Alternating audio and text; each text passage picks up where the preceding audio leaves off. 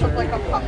Yeah. This is actually for a class. So it's for Recreation, Parks and Leisure Services, RPL 430. And we were all assigned to a group and we were all really passionate about animals.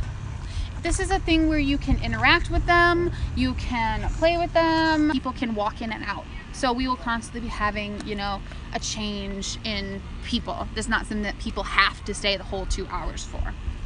It's to promote the fact that there are a lot of animals that need adoption. It's also to promote volunteering with H.A.T.S, which is the Humane Animal Treatment Society. And it's also to help fight the stigma that shelter animals are somehow broken, which is not true. You're so big.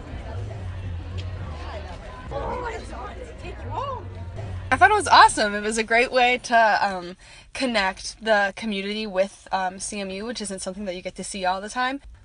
They had like a little info sheet about like ways to sign up for volunteering and like the training slots and stuff, and it was cool to be able to have all that information right there, and then also be able to see like what kind of things you would be doing as a volunteer. You would get to participate in events like this and hang out with these animals, so it was a cool like hands-on taste of what volunteering there would really be like.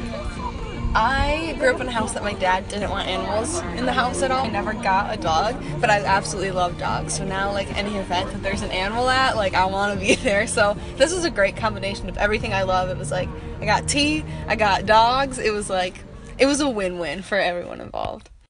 We wanted at least $350 to donate back to shelter and back to the Humane Animal Treatment Society, and we wanted at least 100 people to show up. We set the event up in just a few weeks, and we've already got this much feedback and this much, you know, enthusiasm for what we're doing and for the program. Really hard not to jump up and down and just squeal right now because it turned out a lot better than expected.